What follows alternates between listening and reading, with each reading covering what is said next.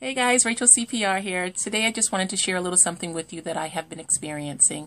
I normally use flaxseed gel in my hair and I've developed an allergy to it.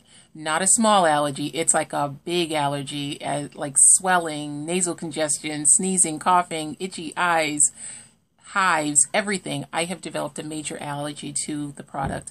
I thought maybe it was something that I was using inside of the flaxseed gel, but I made a plain batch and I used that. I tapped a little bit on my face just to see what would happen, and immediately, well, within 2 minutes, I started feeling the effects of it. So I have to give up my buddy, my friend, my pal, my flaxseed gel. I'm so sad about that, but I know I'll survive. It's okay. I am actually making this video hoping that I can get some suggestions on different products that I can possibly use in my hair. I know that there are a lot of smaller companies out there now that are doing really good products for wash and goes and things like that. And so, but they're not, because they're smaller, sometimes the advertising isn't always out there. So if you know of any products that you think that I might like for a wash and go, I would really appreciate you just giving me a comment below and letting me know about it.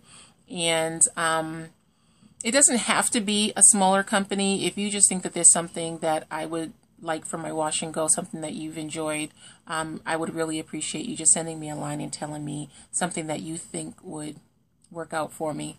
I am really excited about this part of this. I mean, my natural hair journey has been something I've been doing my entire life. But as far as me looking for products in the last few years, I haven't actually been on the hunt for anything for my hair, so this is actually pretty exciting. I have a few products in mind that I think I would like to try, but I'm not really sure which ones I will try first. I did try one product line that was absolutely fabulous, which I will do a review soon, but it's a little bit heavy for my hair. I actually have to do my apple cider vinegar a lot more often with that product because it weighs my curls down so much. So my strands are fine, so I can't really use anything that has heavy butters and creams in it. So I prefer something that is more light.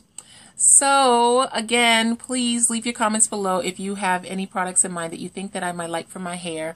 I know a lot of times people comment and they'll tell me, well, you have hair like mine or something like that. And I would just really like it. Maybe if something worked for your hair, it could work for mine. Or if you think there's a product that you've heard of even that you think might work for my wash and go, I really appreciate you just leaving a little tag below to let me know about the product, okay? So I will talk to you very soon. I actually have a video that I have to post. I believe I'll post it this weekend.